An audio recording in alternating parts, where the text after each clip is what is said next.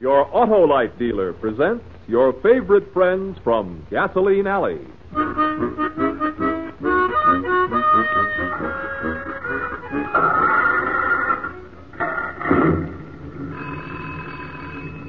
Hold it, Wilmer. Hold it till I get this phone. Okay, Skazix. Wallet and Bobble Garage, Skazix Wallet speaking. What's that? Yes, sir, we can fix it. We can fix anything on four wheels. Sure, we'll be waiting for you right here in Gasoline Alley.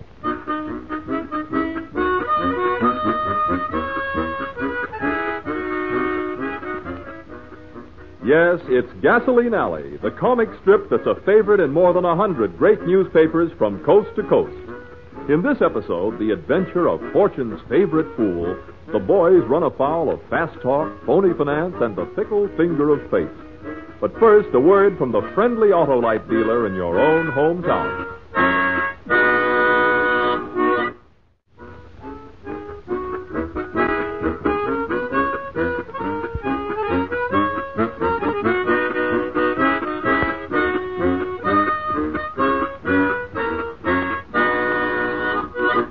And now, Gasoline Alley.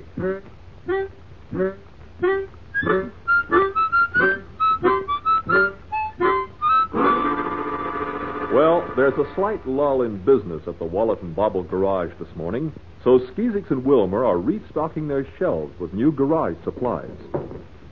Actually, Skazix is doing most of the work while his partner, Wilmer Bobble, is overseeing things. There's another carton of spark plugs. You haven't got it quite straight in the display rack, Skazix. A little more to the right. Why don't you do something, Wilmer? Skazix, can't you see I'm keeping a tally sheet? Somebody's got to do the brain work. Careful, don't strain yourself. Listen, what I've been doing is important. Oh, sure. I open a heavy crate and lug stuff over to the shelves. And I put a check mark on a list to show that the stuff is in stock. That's bookkeeping, Skazix. All and it's right, very... Wilmer. While I've been working, what's that book you've been reading? Skazix, did you say, book? Book, Wilmer. There, that little paper-bound thing under the tally sheet. Oh, this isn't a book, Skazix. There's never been a book as important as this. Looks like a book to me. What is it? Oh, it's nothing, Skazix. Nothing at all. Gosh, look at all that new stuff on the shelves. Spark plugs, batteries, ignition parts. Wilmer, I've been thinking about widening our line of stock. Now, wait a minute, Skazix. I think we might sell more if we had a bigger line of things to sell. Oh, sure. But let's talk about it tomorrow, huh? Tomorrow? Wilmer, you're acting a little strange. Nothing strange about me, Skazix. Just playing things safe. Now, I figure it this way. A lot of people would buy new cars if they could get new cars. They can't get new cars, so what do? They get mad and cuss the dealer. It isn't the dealer's fault, Wilmer. No. They try to make the old car look the best they can. They buy new accessories, new radiator caps, new horns, new lights and hubcaps, new paint jobs, Please, Skazix, let's talk about it tomorrow. Wilmer, why do you keep talking about tomorrow?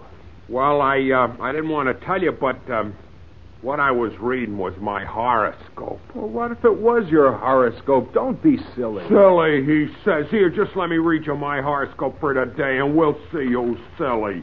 Wilmer, you don't believe in those things. Here, just listen to what it says. Now, this is for me, see? I'll listen if you insist. Yeah, listen. Just listen. Today, the influences over your fortune are most excellent. All right, but what has that got to do with us putting in a new line of stock? Wait a minute. I didn't finish. Now, just listen.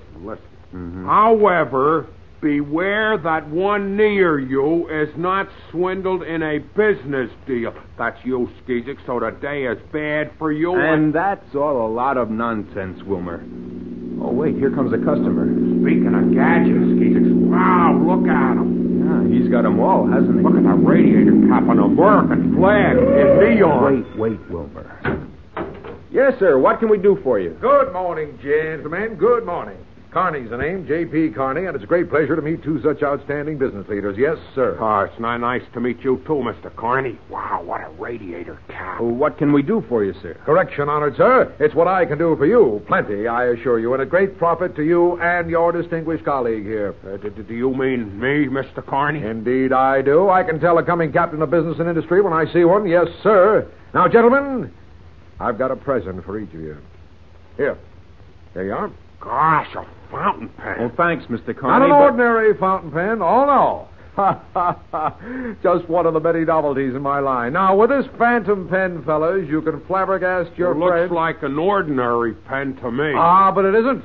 You'll write something with this pen, and in 5 minutes, everything you've written fades away without a trace. Completely disappears. Well, thank you, Mr. Carney, but that's just one of the many novelties I sell. I got 1,000,000 of them. 1,000,000 of them. Well, I've been thinking of adding some auto novelties. It's the horoscope. I got 1,000,000 of them, and listen. For you gents only, if you pay cash in advance, you get half off. Now, gents, just let me show you my catalog. Thanks, Mr. Carney, but... Skeezix. I'll get the phone, Wilmer. Yes, Skeezix, and while you answer it, I'll just make sure you don't disobey my horoscope and get into trouble. Wallet and Bobble Garage, Skeezix speaking. This is Chief of Police Snaffle, Skeezix. Why, hello, Chief Snaffle. How are you? Fine. Now listen, Skeezix. We're looking for a fast-talking crook who's driving a car with a lot of gadgets on Why, it. you must mean Mr. J.P. Carney. Yeah, that's the crook, Jip Carney. Have you seen him? Why, he's here now trying to sell us some stuff. Oh, Skeezix, do anything. Hold him till I get there. Can you do it? Why, sure, Chief. I'll just tell him I want to buy some of his novelties. Hold on while I tell him to wait for me. Hold on. Mr. Carney, I think I will buy some of your... Mr. Carney. Wilmer. Holy smoke. Hello, Chief Snaffle. Hello. Are you holding him there, Skeezix? I don't understand it, Chief. Mr. Carney has gone. And Wilmer's gone with him.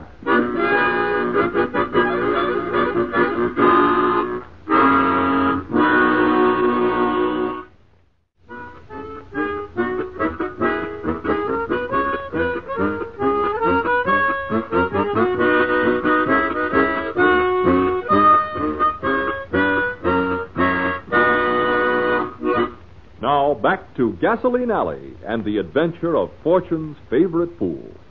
Chief of Police Snaffle is now at the garage, but he arrived too late to catch the fast-talking crook, Jip Carney. Jip disappeared, and Wilmer went along with him.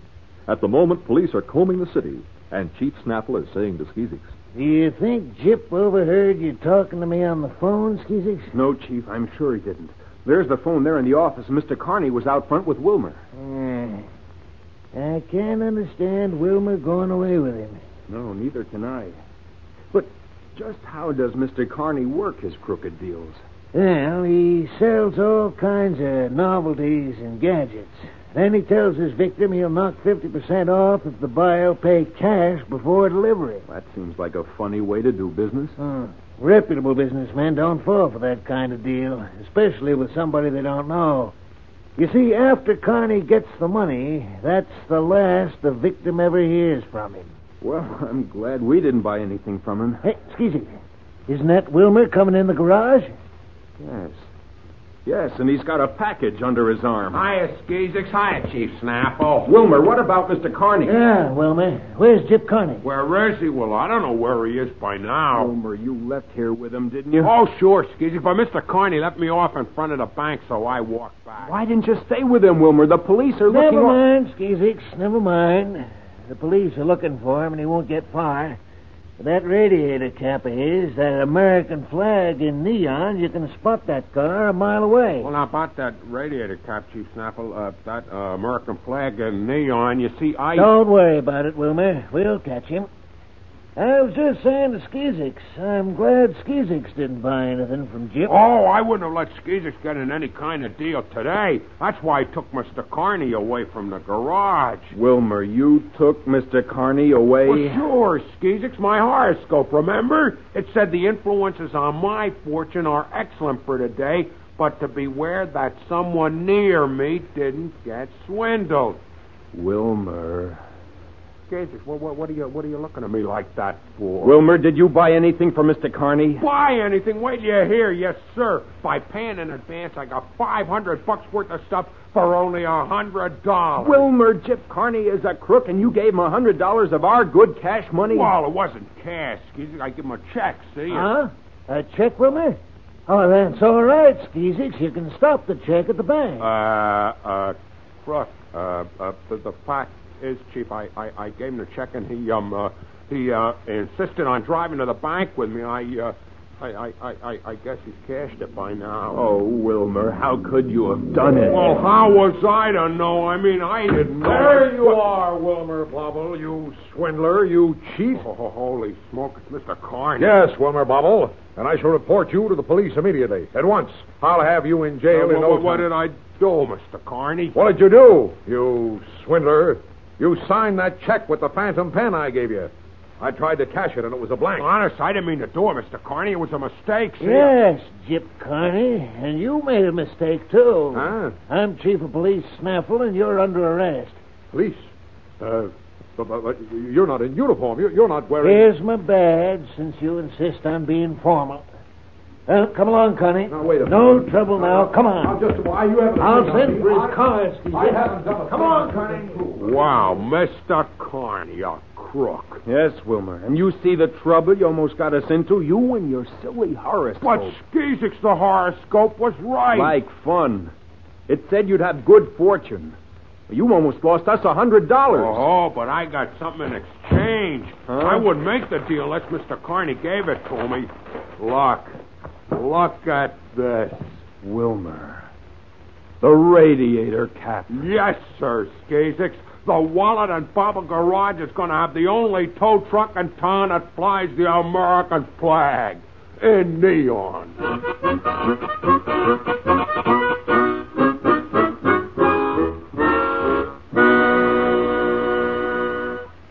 Your Gasoline Alley friends will be back in just a moment.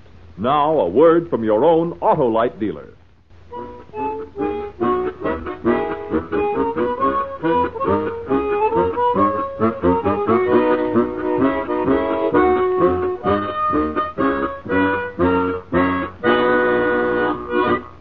Now, a word about the next adventure in Gasoline Alley. Here's Skeezix. Oh, now, wait a minute, Wilmer. You say Uncle Walt is mad at Doc Avery? He was mad at him, Skeezix. They were both awful mad. Each one thought the other banged up his car. They were threatening to punch each other in the eye. But, Wilmer, what happened? Just trying to be helpful. I told them I banged up their cars. Skeezix, do you know what's good for a black eye?